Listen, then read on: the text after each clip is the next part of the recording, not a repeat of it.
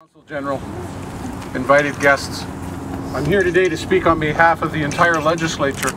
As Speaker, I represent all members, and I am not affiliated with a political party, but I can tell you, after every time I stand before any group that raises the flag to celebrate their independence or special day in their country, I'm moved by the fact that each and every time I hear the history, it talks about somebody else putting a boot on the neck of people.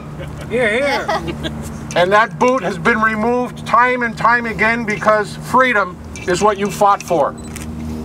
And the fact that your nation gave us thousands of years of how to live a life should never have had a boot on its neck in the first place. Bravo.